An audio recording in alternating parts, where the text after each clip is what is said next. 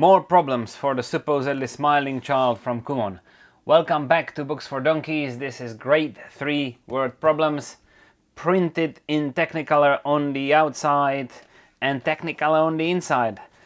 Quite a nice book in this series. Instructions for parents on the inside of the jacket. Content right here. Addition, subtraction, multiplication, division, and a whole bunch of mixed calculation with some graphs and tables at the back.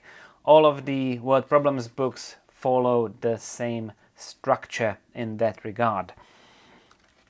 As you'd expect from a Kumon book, quite repetitive, makes sure kids get the problem down, and sometimes they don't. You end up doing it a couple of times, erasing, as we've done here. Length, obviously US edition combines miles.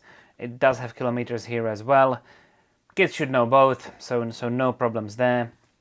Explanation of paths here on kind of a Manhattan distance type map, straight followed by clocks. It does mix things a little bit more than the maths books do, and some of it is color, some of it is green and black, as I've just noticed.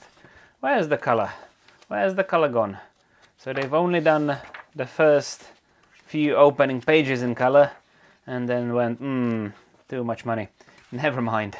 There are solutions at the back if you look, and it's worth ripping them out and giving them to your kiddo and having them check their own work as they go through it and kind of figure out what mistakes they might have been making. I've just noticed there are some graphs at the end and tables, very useful. Kids do learn them at school. Just nice correlation with the curriculum they have at school. A little bit more info on the other books in the series on the back of the jacket. This was Kumon Word Problems Grade 3. Have patience and persevere.